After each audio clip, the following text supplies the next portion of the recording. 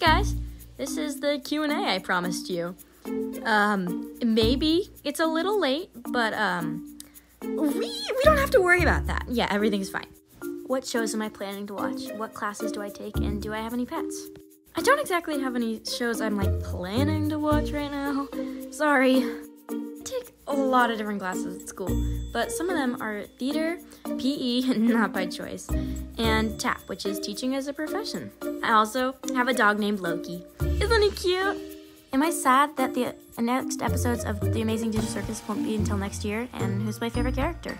It takes a lot of time for shows like that to be made, so I'm totally cool with it if they need to spend more time on it. For my favorite character, I'd probably say Jax. He's really funny. Who is my biggest inspiration?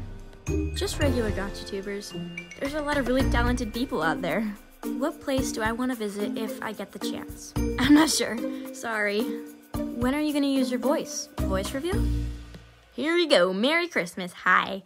But no, I've actually done voice reveals before. What made me start YouTube? During COVID, I was bored, so I decided to make a YouTube channel, and that's where we are.